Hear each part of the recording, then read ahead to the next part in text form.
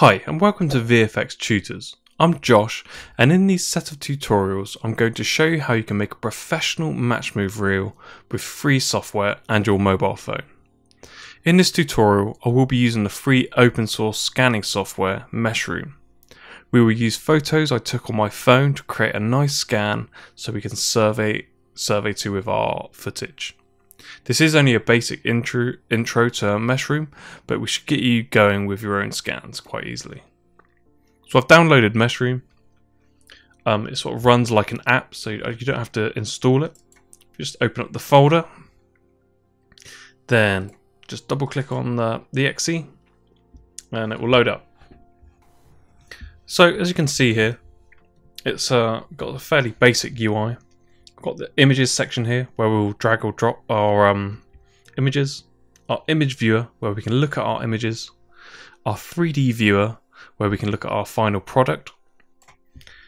Got this start stop thing here at the top which we'll come to in a minute, and at the bottom we've got our graph editor. So this now shows you the entire process as node based. So it's quite useful having this as a node based sort of function, because if something goes wrong somewhere in the chain, you can edit that one node and it doesn't break the whole thing. You can just recompute it.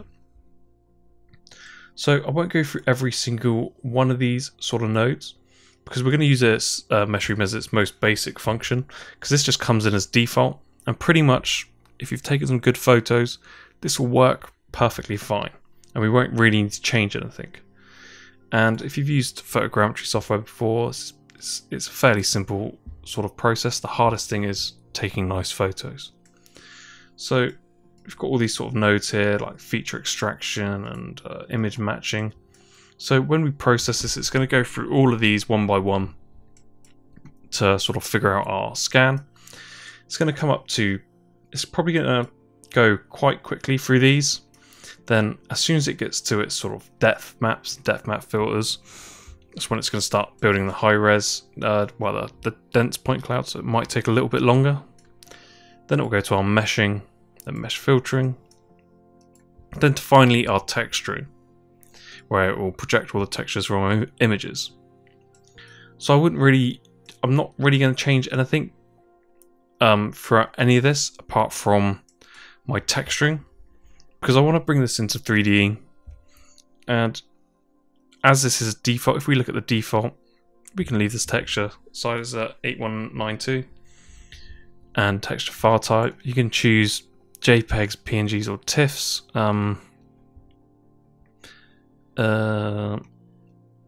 Let's do it as a TIFF, why not? And unwrap methods basic. The thing we want to uncheck is use UDIM, because 3D doesn't support UDIM, I don't think. It always just brings in one image tile. So I'm going to make sure I turn UDIM off, so then when it goes through it puts everything onto one tile. So if you were planning on to use stuff with UDIMs, you can click that on and leave it on, but for this case I'm going to leave it off. So with that done, just that selected off, and I've changed that to TIFF, we can go to our data package.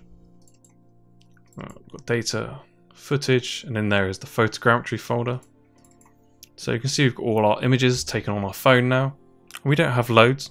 Let's say this is supposed to be done very quickly. So you can see that it's just 24 images. And if you just press the arrows on your keyboard, you can see if I go through the sort of methodology I did for taking these photos for the scanning. You can see it just went around the tree like just in a clock formation, and just trying to get all the angles. And you probably want to fill the frame as much of your subject area. For this I was just trying to get the whole thing in and just do a very basic run through, but you can add more photos and bring in closer to get more detail, but for this I just wanted to get something basic and quick. So we've got all our photos here, and we haven't got loads, we only got 24. And the good thing about this, we don't have to do much at all. It will automatically go through these nodes, and now you can see at the top the start and stop is highlighted in green. And I think if we select start without saving it, it should prompt us. Yep. So what it does, it will compute the cache folder and it'll put it in the app data. So we'll cancel that and we'll save it. Because as this process, it caches out. So you don't have to actually export stuff either. So just going to go to my file.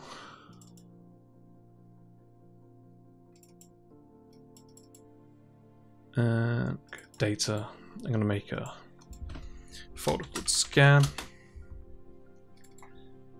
And just call this mobile tree scan VO1. And click save. So now everything that we cache out will be saved to there. So now all we have to do is just click start. And you'll get this green bar up here. And the green will be completed processes. And the orange will be effectively processing that section. And as you can see here, this node is green and this one, the feature extraction's orange. So it's currently processing through that. And it's going to go through each one of these nodes doing its job all the way up to texturing, where then once it's got to there, we can have a look in the 3D viewer and it should be pretty much done. So all we can do now is just let it do its thing. Grab a drink or a coffee or something like that, or a beer, and yeah, just wait for it to process and it will go through it slowly. Like I say, when it gets to the depth maps, it'll probably go a lot slower, but with 24 photos, it should be fairly quick. So I'll probably fast forward through this and you can just see how it works through all these nodes.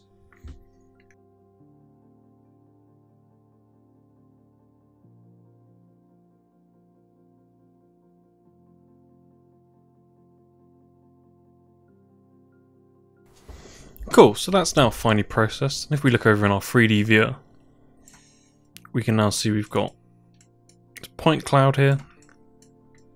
And this is our base point cloud, sort of our camera alignment one.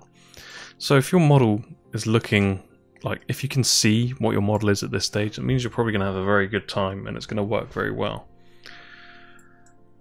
So yeah, so we want to see our mesh, so all we need to do is go load model. And this should now load in our cache, hopefully. Cool. So we've got some weird stuff going on here, but if we look, we've got our tree, and we've managed to actually get quite a lot of detail just from our phone. And like I say, I only did a very quick once around the tree. So if you spent more time getting more areas, you'd get a much larger scan. But for this sort of tutorial, I just wanted to get something out quick and easy, something with a very basic sort of setup. So you can just almost drag and drop and click start. And the glory of this is you don't have to export anything either. We can save it.